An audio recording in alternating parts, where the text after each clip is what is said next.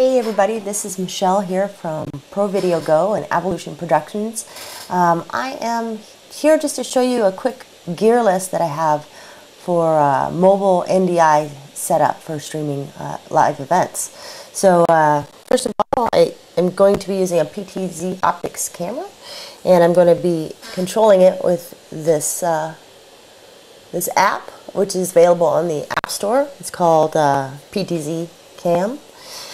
And let's just get into it here. So the first thing I'd like to show you is the two Connect Sparks, which is taking in HDMI, and then it's converting to NDI, which is going to my little network here.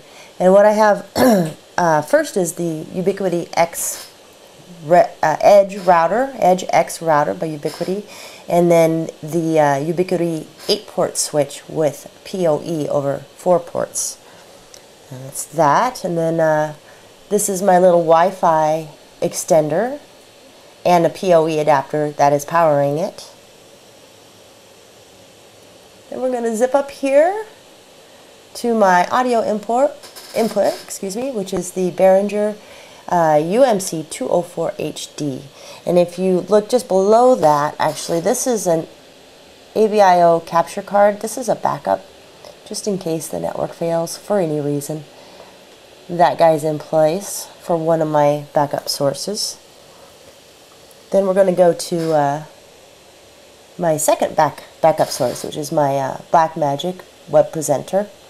And if you notice this little guy on top, let me just flip this around for you, is a 3D Connection Space Mouse. This is what this little guy does. Oh, yep, that's right. I'm controlling my camera with my little Space Mouse, which can be wireless if you just put the dongle in, but I prefer to use it wired, actually. So that's that, also for backup camera control. Then we have, this is my newest addition, Stream Deck by Elgato.